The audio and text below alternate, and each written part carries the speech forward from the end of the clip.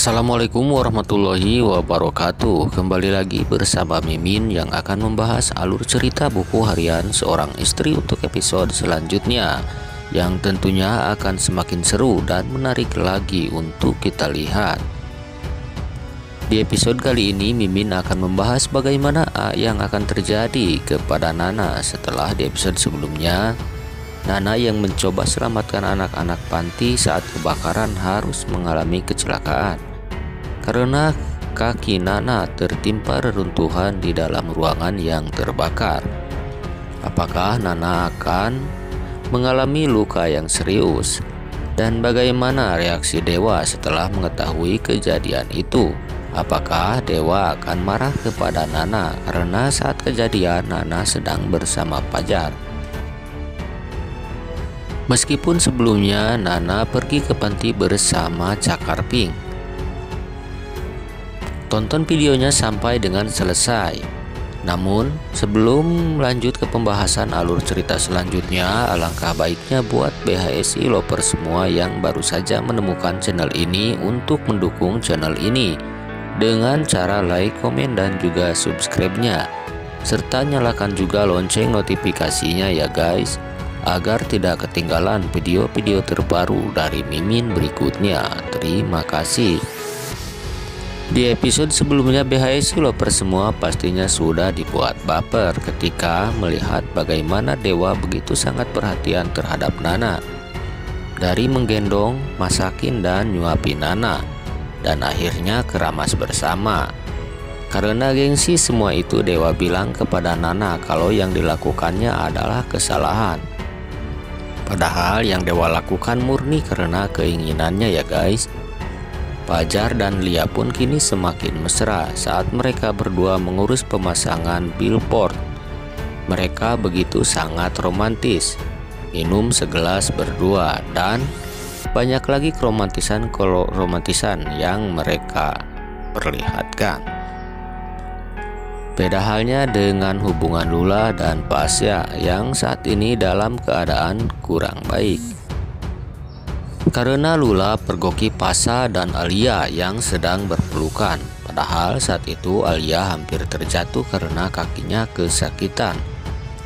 Pasha pun menahan Alia agar tidak terjatuh. Namun yang terlihat Pasha dan Alia berpelukan. Hingga Lula pun sangat marah kepada Pasha. Sementara si Sarap Kevin dan si Priska kembali membuat ulah. Mereka membakar billboard yang sudah dipasang oleh Fajar dan Lia. Saat Lia menunjukkan hasil pekerjaannya kepada Dewa, Lia pun sangat terkejut ketika melihat billboard yang habis terbakar. Dia pun kemudian memberitahu Fajar tentang hal itu. Pasangan suami istri yang kini merawat Junior kini dalam keadaan terancam.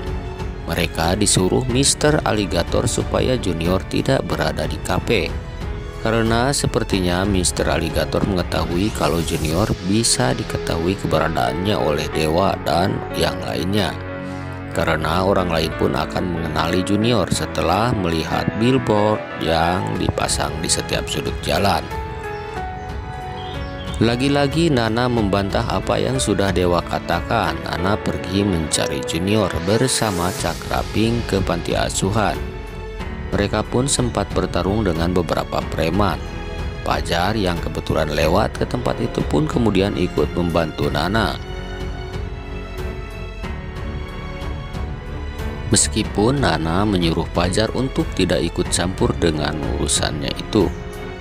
Si Tony Bolotot yang menyaksikan itu kemudian memberitahu kepada Kevin.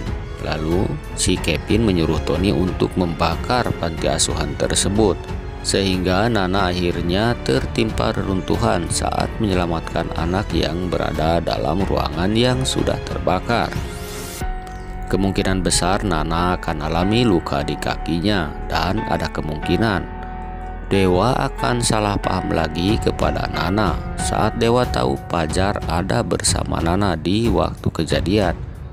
Tapi semoga saja kesalahpahaman Dewa tidak berlarut-larut ya guys.